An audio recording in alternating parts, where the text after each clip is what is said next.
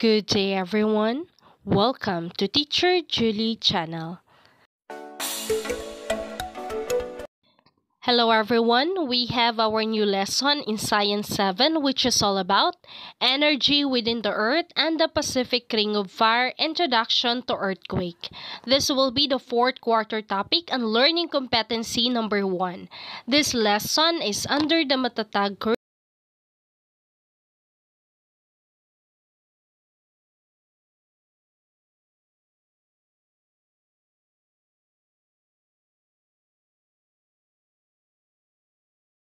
For the objectives, by the end of the lesson, 80% of the learners will be able to. First is to describe the Pacific Ring of Fire.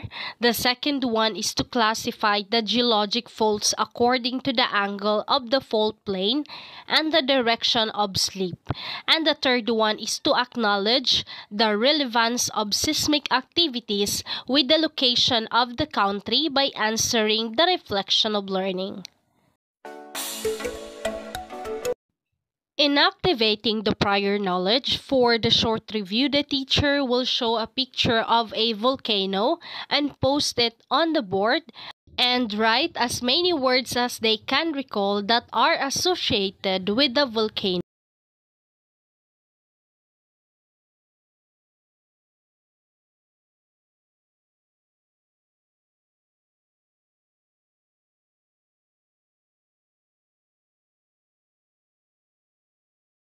Establishing purpose of the lesson, for unlocking of content vocabulary for the direction and scramble the letters of the term being described by the given statement.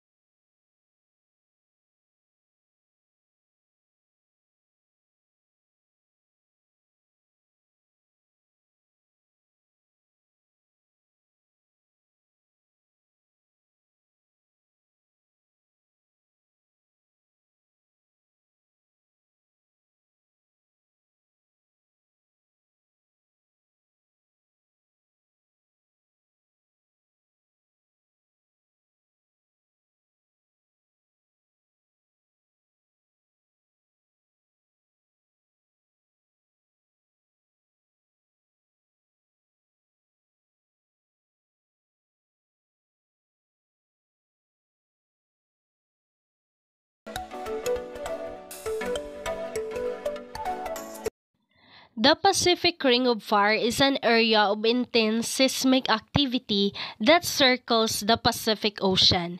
It's characterized by a chain of volcanoes and frequent earthquakes. This ring is a result of tectonic plate interactions where the Pacific plate collides with its plates, creating subduction zones that trigger volcanic activity and earthquakes. The following are by classifying faults by angle and slip. Fault plane angle. This is the angle of the fault plane determines the type of fault such as normal, reverse or thrust, or strike slip. While the direction of slip along the fault plane classifies the fault further, depending on whether blocks move up or down. In the normal fault, the hanging wall is the block above the fault plane and it is moving downward, while the footwall, it is where the block below the fault plane and it is moving upward. In the reverse or thrust faults, the hanging wall, it is where the block above the fault plane and it is moving upward, while the foot wall, it is the block below the fault plane and it is moving downward. In the strike slip faults, the right lateral, it is where the block move horizontally past each other with the opposite side moving to the right, while the left lateral, the blocks move horizontally past each other with the opposite side moving to the left. The following are the seismic activities and locations. So the first one is the plate boundaries. So most earthquakes occur along the plate boundaries where tectonic plates interact. The second one is the fault zones. Within these boundaries, fault zones are areas of weakness where rocks fracture and slip, leading to earthquakes. And the third one is seismic rest. So countries located on or near the active fault zone face a higher risk of earthquakes. The following are the key takeaways. So the first one is the fault classification. So faults are classified by their angles and slip direction impacting the seismic activity. The second one is the Pacific Ring of Fire. This area is prone to volcanic activity and earthquakes due to tectonic plate interactions. And the third one is the seismic rest. Understanding fault types and their location, it helps assess seismic rest and prepare for potential earthquakes. For the work example, the teacher will show the picture to the class and ask them the questions that follow.